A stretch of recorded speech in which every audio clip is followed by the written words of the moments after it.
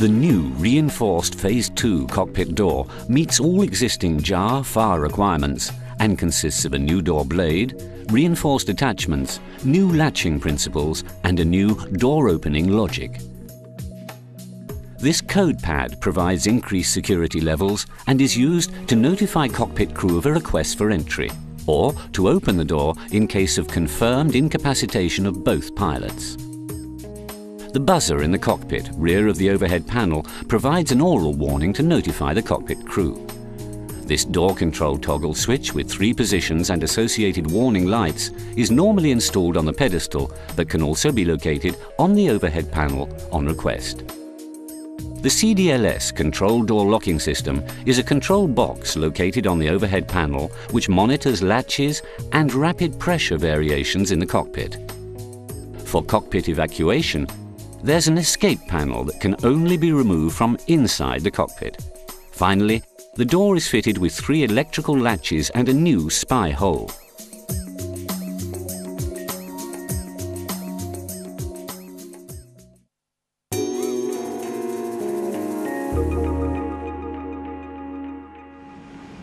Let's have a look at a normal sequence for routine cockpit access. I'm a bit thirsty. I think I'll call Sally for a glass of water. Do you want something to drink? Yeah, why not? Why don't you ask her to bring a bottle of water with 2 glasses?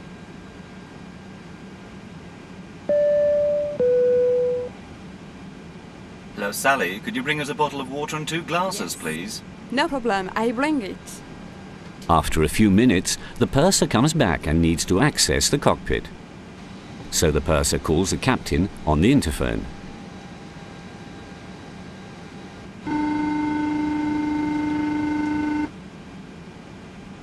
Hello? Captain, here's your water. Okay, fine. Then goes to the code pad and presses the hash key. In the cockpit, the buzzer sounds for 3 seconds.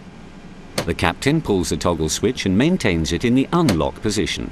The green light on the code pad comes on. Access is allowed. The amber open light comes on when the door is opened. Thank you.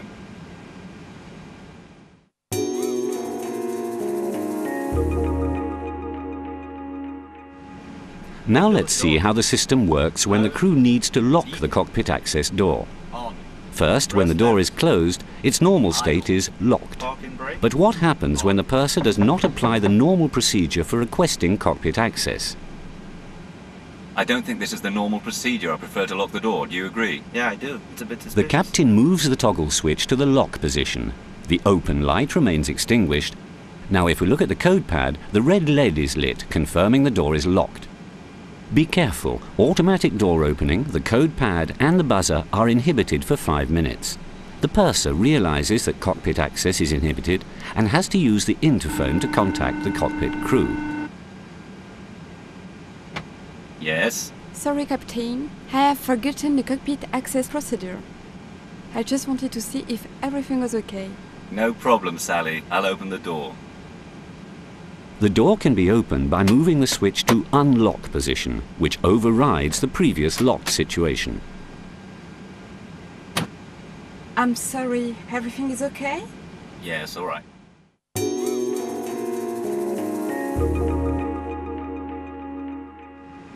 This example shows how to proceed in the case of crew incapacitation. The purser calls the captain through the interphone. Captain, it's Sally. But there's no answer from the captain. So the purser tries another way of contacting the cockpit crew, requesting entry by pressing the hash key on the code pad. The buzzer sounds for 3 seconds in the cockpit, but still no reaction from the cockpit crew side. So the purser tries another call on the interphone. Captain? Captain? Do you read me? It's Sally. Obtaining no response, she decides to use the emergency access procedure. On the code pad, she enters the emergency code, then presses the hash key. This triggers the timer for 30 seconds. The green LED on the code pad flashes, indicating imminent unlocking. In the cockpit, the buzzer sounds continuously, and the open light flashes, also indicating imminent unlocking. When the elapsed time is over, with no action from the cockpit crew, the door goes into unlocking sequence for 5 seconds. The green LED on the code pad remains steady. The open light comes on for 5 seconds during the unlocking sequence and the buzzer stops, indicating the door is unlocked. The purser now has 5 seconds to enter the cockpit.